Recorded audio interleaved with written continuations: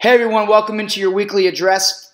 Tonight's topic, hey everybody, welcome into your weekly address. Tonight's topic is the continuation of the evolution of the political parties in the United States. And we focused a lot on the third section of that two-party system evolution, which is the Democratic and Republican parties. Now, where we left off from class of the day was in the early 1900s.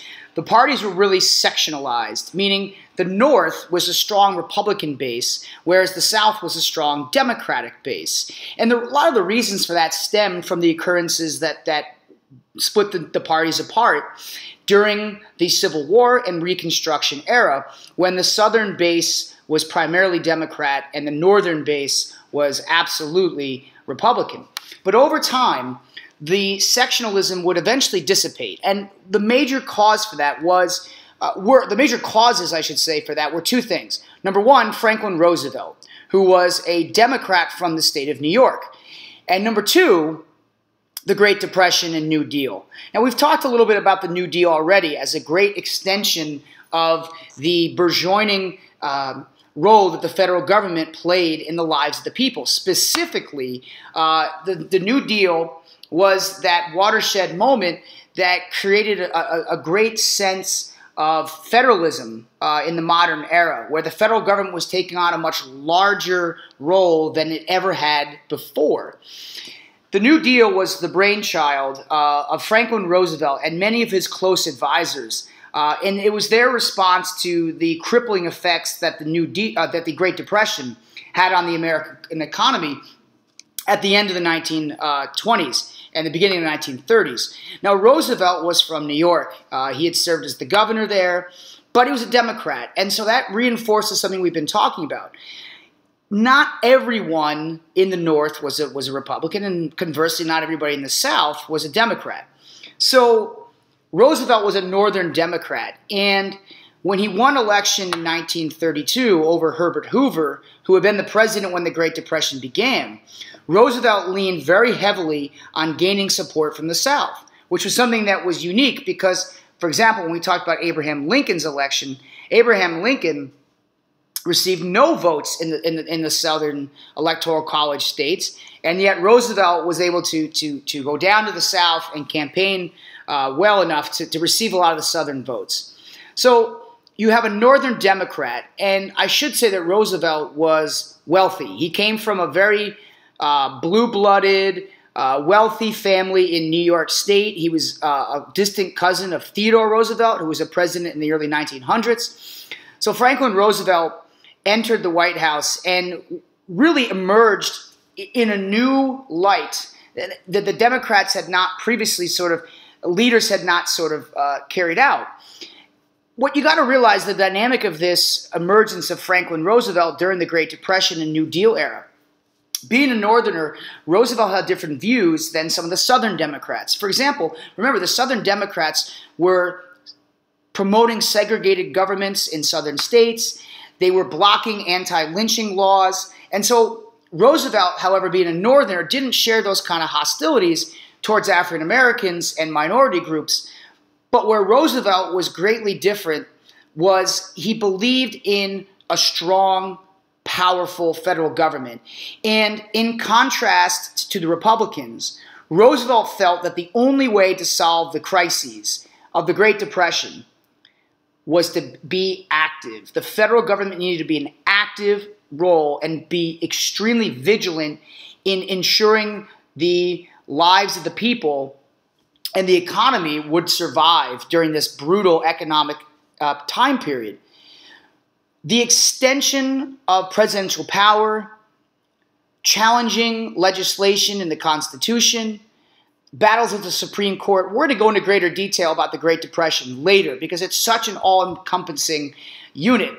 But for what you need to understand about with the Great Depression is that the Great Depression changed forever the landscape of political party affiliation in the United States.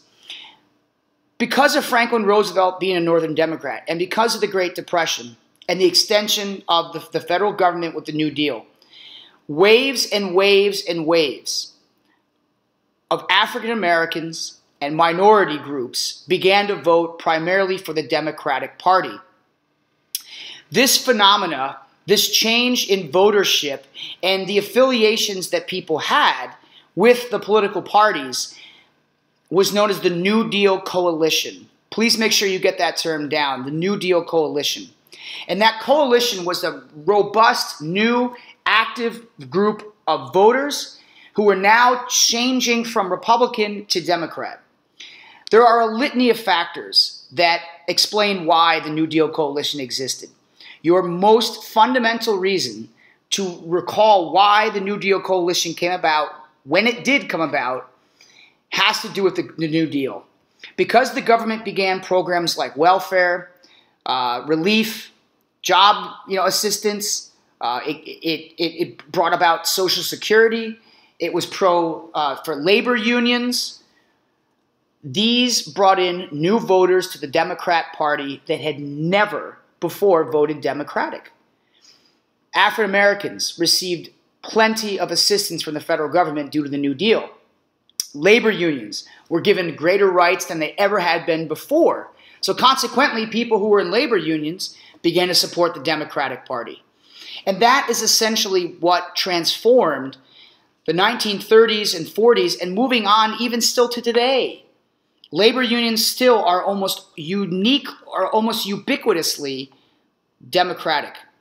African Americans tend to vote Democrat across the board. Tend, again, is the key word. You're going to find outlying examples.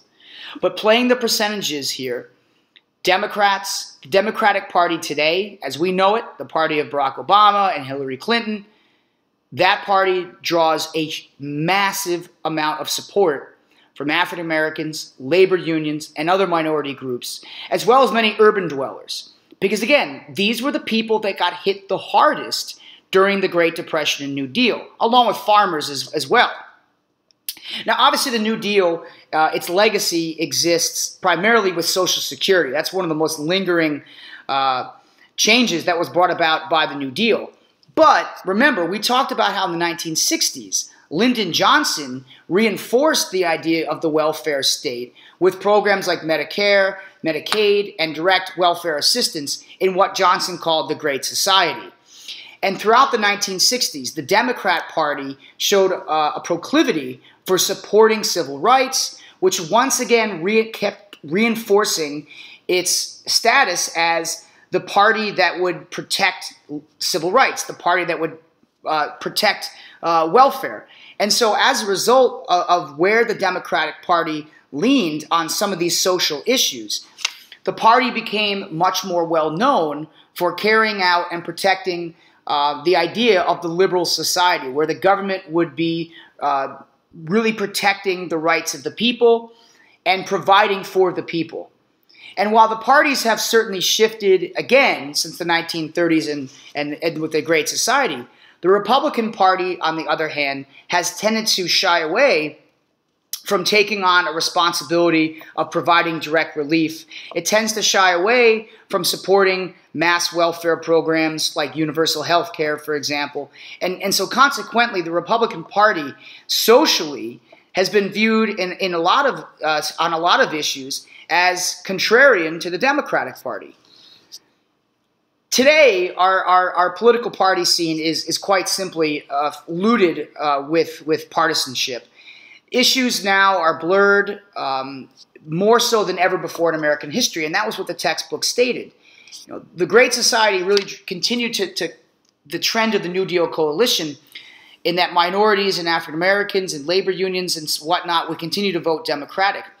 But as we look at 2016 and the election that's coming up here, the party affiliations and the issues that are unique to our time period tend to lean in different ways than they have in the past. And now more than ever, Americans remain divided in party affiliation because there are just so many issues that are out there and in contention.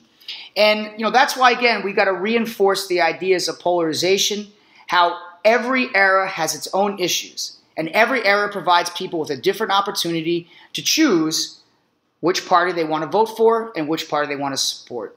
But no matter what, remember, whatever party you register for, you are not compelled to vote for that party. So people can pick and choose for the candidates however they may decide. And so I'm going to leave you with that. It was a relatively short weekly address. Tomorrow, we're going to really get back in the swing of things and talk about the primary elections, how the parties nominate candidates at both the state and national level. And that should set us up beautifully, excuse me, for the test that we have on Monday, the cumulative test. And then we'll have our Tuesday, our first speeches, our acceptance speeches, and the vice presidents will work together to outline their views. So I'm going to leave you guys with that. I'm about to get ready for the flip side extravaganza. I'm excited to see maybe some of you out there. I will be bowling, so check me out if I was bowling well. The dogs are somewhere here. They don't want to be on camera now, so let me just wrap up and wish you guys a good rest of your Wednesday. Enjoy the debates tonight. Take care.